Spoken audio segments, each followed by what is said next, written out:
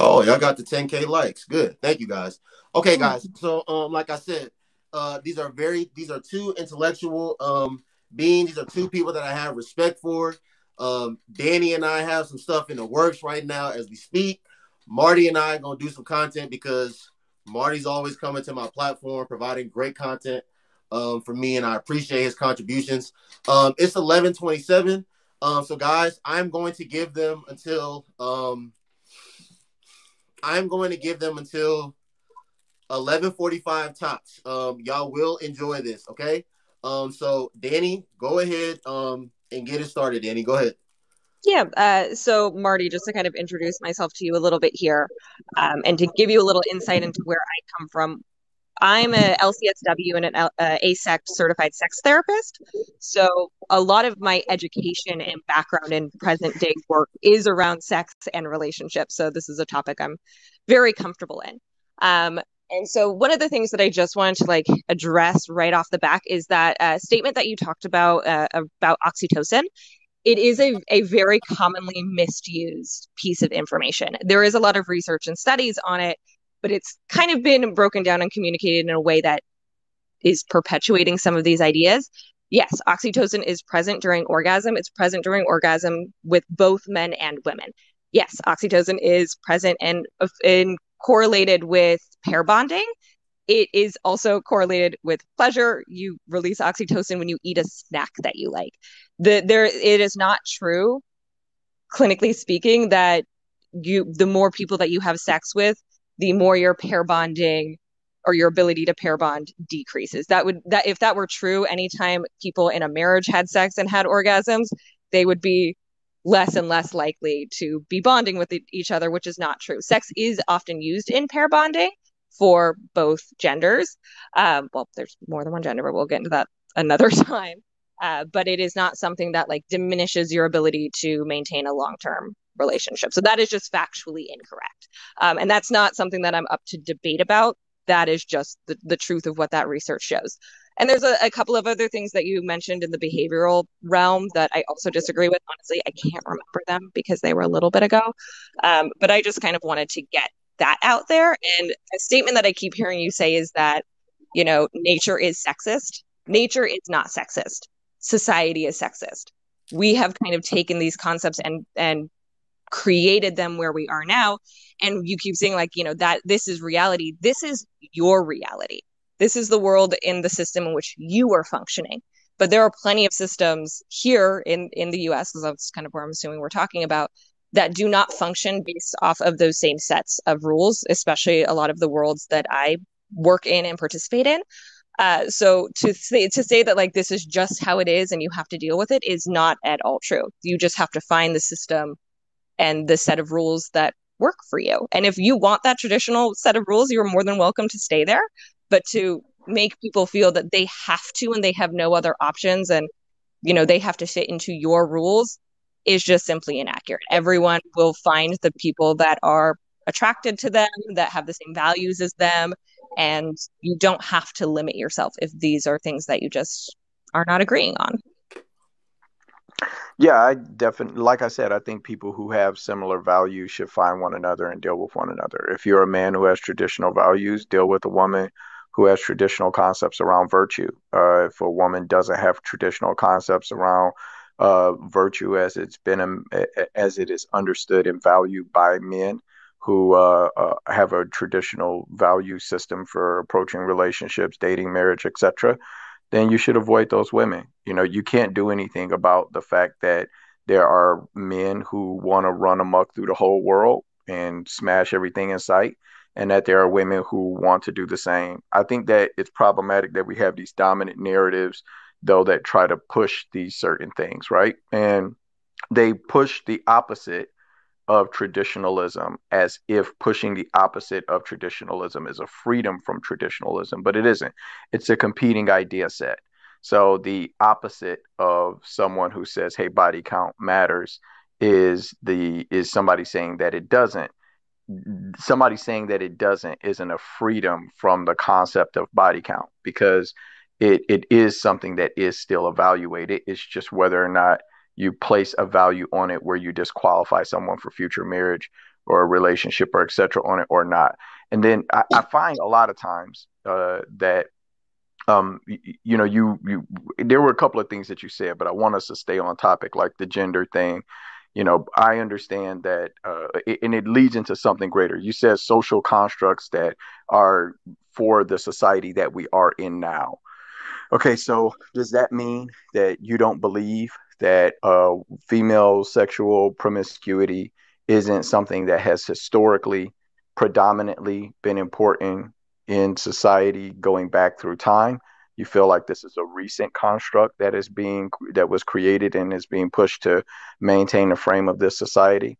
Is that what you're Uh, saying? no, I think women's uh, sexuality has been monitored vastly throughout history, but mostly because of a desire to control women, a desire to treat them as property, which they were for many, many years throughout our history, a desire to assure lineage before we had, the medical testings that we do today to assure like economic succession of things. Women's sexuality has been policed for many, many, many reasons throughout history. I think what's happening presently is that we are seeing that kind of breakdown and no longer wanting to function under that system, and we're kind of getting this discourse around that because a lot of women don't want to be bound to that anymore. So some people want to keep sticking to some of those values, and a lot of people are starting to break away from it. Right. So then you want to revise the initial statement that you said about it being a recent social construct, correct?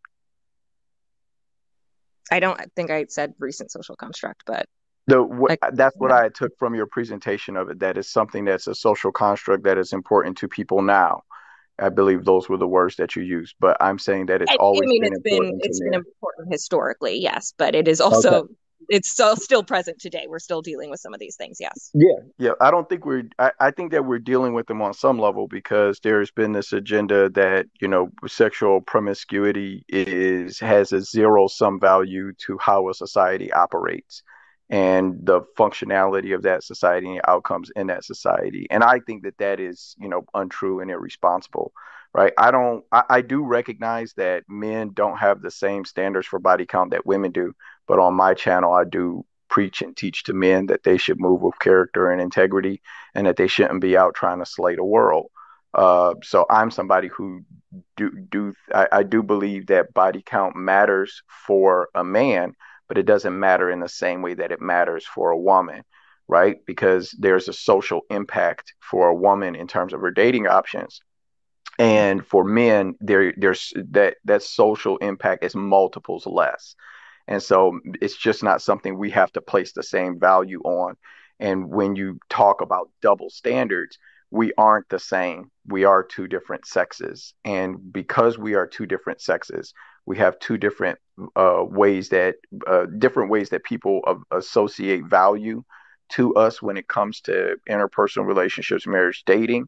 And that is not something that we have gotten past or evolved around. It's something that women, in my experience, seem to talk about as if we're already living in this future that they're speaking of, but they're getting outcomes that are not consistent with that being true. They're still getting outcomes that are consistent with the fact that things are the way that they are, and that for the most part, men who do want marriage, right? If you're a woman who does want marriage, but you don't care about the fact that men associate your value as a wife, not as a human being, right? As a wife, to the discernment that you've used in allowing people to have access to your body, then these women for the most part are not getting the types of outcomes they want. Because you had talked about, hey, there are spaces you move through where guys love to be cucked. They like to have their wives screw other people and then sit up and chat about it. There are guys who like to be kicked in the balls. There's something called sounding where you stick a glass tube down your urethra. There's all types of wild shit. But to pretend as if these folks make up a significant portion of the society or culture, or that the exception that they represent can be used to disprove the rule of how people who want marriage move, with somebody who is as intelligent as you, I don't know how you are able to do that, because I know that that is a small sector and not the vast majority. And to paint them as two equals in their weight and value in society is, I don't know. I think it's misleading to other people who are listening that may not have your level of education. Yeah, and I think a big piece of that is that just because you do not see them as the majority does not mean that they aren't a very large number. Sex, culturally speaking, is something that is very hidden, especially sex that is kind of going against the societal standard. So it is not that these people are actually that much of a minority, it's that they are not expressing and talking about it outwardly the way that we do about other things. Sexual liberation like comes in a lot of different forms, but this really does apply to just about every, like, the human experience is incredibly diverse. We don't Sure. have to sit here and say, hey, this is a double standard, and we recognize that, because you're right, there are absolutely double standards currently at play for a lot of people, but you move through that by challenging that, and by having these conversations and by changing it, and through that you find other people who don't subscribe to, those same values, and that community grows and grows every year. The sex positive community grows and grows every year. The fact that marriage and how we view and see and value marriage is changing every year. This is evidence that these conversations are actually moving us away. And while it might be the majority, maybe where you are, it is not the majority in every location, even throughout the US or every city. So it's very, very like kind of geographical in a lot of senses. Well, I've done a lot of traveling, and believe it or not, I've had, lots of exposure to people. Senses. Well, I've done a lot of traveling, and believe it or not, I've had, lots of exposure to people who live in the lifestyle, right? Folks who have submissives, people who are doms, professional dom lifestyle, right? Folks who have submissives, people who are doms, professional doms, people who have in all different types of arrangements, poly relationships. I'm not a very judgmental person, but I do talk about these things in such a way where I add a value, a gradation, right, if you will, a ladder of what is best. Because at the end of the day, there are some people who are concerned with the outcomes that we're getting in the community as a whole, as opposed to just whether or not you feel great about getting sex, or how you like your sex, and if you can have it. Like some folks, they attach more value to the outcomes we're getting, right?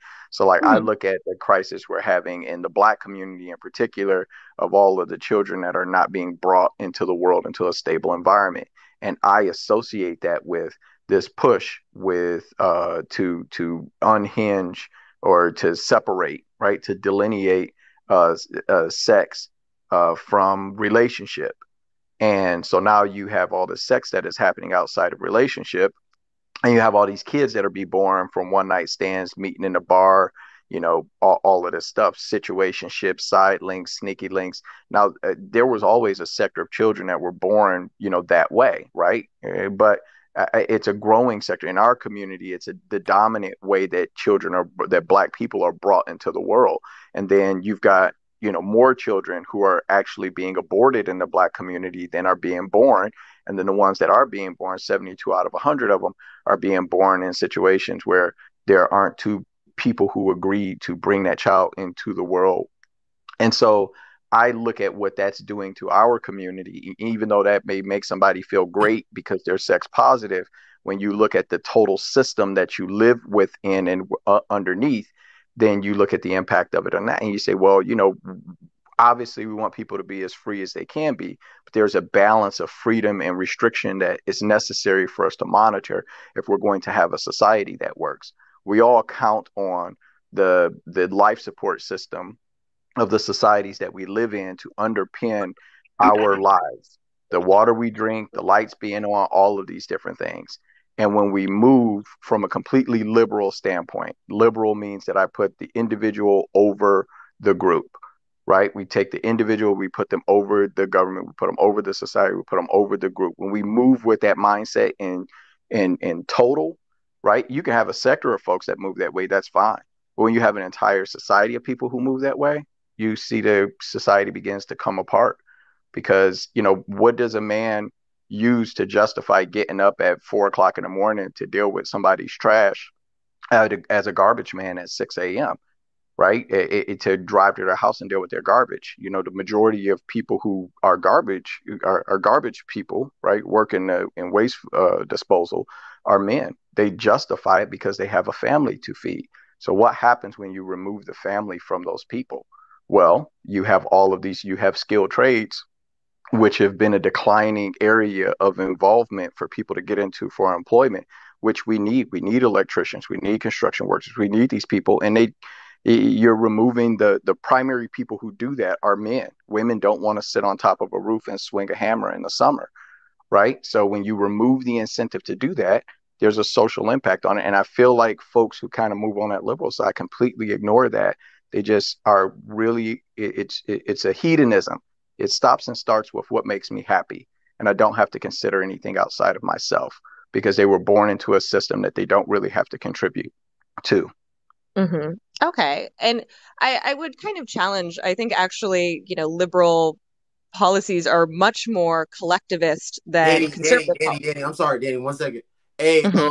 Sir Silky, you just dropped that galaxy. Thank you, brother. God bless you. I hope you manifest whatever it is you're trying to manifest in life before the end of this year. Go ahead, Danny. Yeah, so again, I think liberal policies are actually much more about community and care for the collective, and conservative policies are the ones that it's my way and a little bit more individualist. So interesting that you kind of perceive that differently. And I think when I absolutely understand like wanting to understand the societal impacts, especially those very connected to your community. But when I'm hearing about like people doing sanitation jobs and those things, like there are reasons for these declines. A lot of these things are actually not so connected to sex, and like breakdowns in families and abortion rates and kids being born into homes that are not stable are so much less connected to the fact that people are becoming more sexually liberated, and so much more connected to a massive amount of systems and policies that negatively affect those communities. I think also part of the sex positive movement is not only in having the sex that you want, but being able to understand, to articulate, to negotiate boundaries, to have a lot of communication around sex. And also safe sex practices or safer sex practices is a huge part of being sex positive, which actually then decreases unwanted children. Sex positivity is a lot about education around sex, which decreases unwanted pregnancies. So if anything, sex liberation is probably doing good things for these communities. It's not about, breaking down the nuclear family. It's about having people have the agency and education to be able to communicate the things that they want in their life and feel that they can articulate that to the people that they might be getting naked with. So it's just interesting that we kind of see those very differently. All right, Yeah, time out. 1 second, Marty. It is 11:45. Danny, listen. I always appreciate you. We got things in the works right now. Danny, just please give your last closing words on just the topic in general, and then I'm gonna have Marty give his last closing words, and then I do need to recycle the box. So Danny, please go ahead and give your closing words. Yep, no, happy to. I think, just kind of having these conversations is very important. I'm happy that we all can kind of come into this forum to do that. At the end of the day, my opinion is always going to be, regardless of what your reality is and where you are, take the time to truly educate yourself and question why you believe the things that you do. And especially if those things make you feel like you are trapped in some box, or that if you do these things, you are unvaluable or not wanted or used up and dirty, definitely be questioning those things a lot, because there are communities and worlds out there where that is not the truth. That is not the reality. And we would love to have you. Please come over to our side of loving sex positivity. And I'm always happy to talk to anyone if they've ever got something going on. Noble, you said we've got some things in the works, so I will be around for more like sex related conversations in the future. Right. That don't put them on too much game. Danny, I appreciate you. I'll hit you later. Thank you so much. Okay. See ya. All right. Marty, go ahead, brother. Please give your closing words. I think it was refreshing to talk to somebody that we could respectfully disagree. To everybody who's in the chat that's had conversation with me before, that's what it sounds like when you actually have something to say instead of some feelings. But to Danny's points, and more so to my own, right? We're living in a world right now where I think, folks are trying to disconnect you from what the reality and outcomes associated with your actions are. Some of the points that Danny was making, I think, are more based in what they feel the effects of it should be and how they want things to be in the future. And they're kind of projecting that onto the world that we're living in now. And when you take on those ideas, you're getting outcomes that are not better. You're not getting the things that women who don't place a value on their body. When it's kind of like this. And if I were to give advice to men and I said, hey fellas, only date tens and make them pay for the first 3 dates, that would ignore what women want. And so the advice would be bad advice. Now it sounds good. Man, I'm only going to date tens and they're going to pay for all the dates.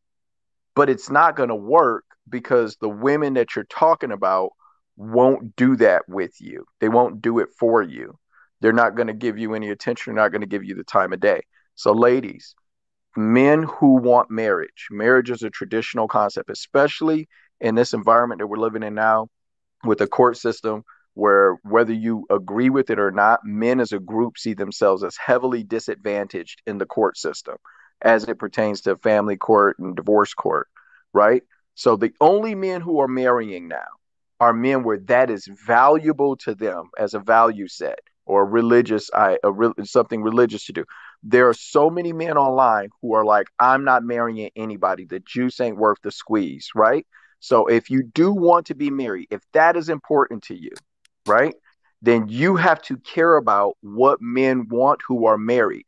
Now, you can think these men are delusional. We think y'all are delusional. Ladies, we think y'all are nuts. Okay? We still have to know in which ways you are nuts and what shit you are going to respond to. We don't get to ignore it and think we're going to get sex anyways. We have to know what to say, even if we're just telling you what you want to hear so we can get into your drawers. We have to know what you want. You want to catch a fish, ask a fisherman, not another fish. So ladies, if you want a husband, you have to think about what men want who want to marry. And what men want who want to marry, there are some men who don't give a shit about body count. 100%. There are men like that. They are harder to find for marriage. The average guy doesn't care about your body count, ladies, because the average guy does not want to marry you. Right. He wants to sleep with you. Right. And for the women who said, hey, why do men cheat on their wives with hoes if they care so much about body count? Because sex is total. Let me tell you something. A lot of y'all husbands that cheated on y'all, believe it or not, they were trying to save the marriage. You by yourself was without a side chick. It was driving them crazy because it was too tough to deal with your ass. And so the side chick was so that they could keep you. Men typically don't leave their wives for other women, especially women who are hoes. You give your ring to one woman and then you may have your sex with somebody else. I'm not agreeing with that. I'm not advocating for that. But men do not leave their wives for hoes. They don't do it, not for the other women. So just because somebody is having sex with you doesn't mean that they value you. Okay? So I think that this becomes very, very, very confusing for women because when y'all go into y'all echo chambers and you talking to other women, they say all the shit you want to hear and none of it works. All you can get is some dates, some handbags, maybe get flown out and catch some dick. But in terms of getting a ring, a commitment from a man, I'm sorry, ladies, you need to talk to a man about that because we're the ones who give the rings. Once you give me access to your body, once I'm a guy that you want, once that guy is the one, he's the one that chooses when y'all boyfriend and girlfriend. He's the one that chooses when he's going to propose to you. Y'all not out here proposing to ninjas. Fuck out of here with that. So if you don't care what these men want, if that doesn't matter to you, then just like me telling men you can date tens and make them pay for the first 3 dates, those men will be without dates. Your ass will be without a ring. You'll be in a 6-7 year side link situationship with somebody. And for ladies who have lived that life, the reason why is because you are disconnected from the reality of men. You've been listening to too many liberal women with these liberal degrees and shit that can put the words together. It sounds flowery, but when the rubber meets the road, the dog don't hunt. The shit don't work. That's what I'll close on. And I did really appreciate her. I hope she doesn't feel like I tried to drag or come after her afterward. Danny was very well, and I'd love to have more conversation with her so she can press against my ideas and I can press against hers. And Noble, thank you so much for having me up. Of course, brother Marty. I always appreciate you, brother. Hey, you know how we rock. I appreciate you, bro. You have a great night.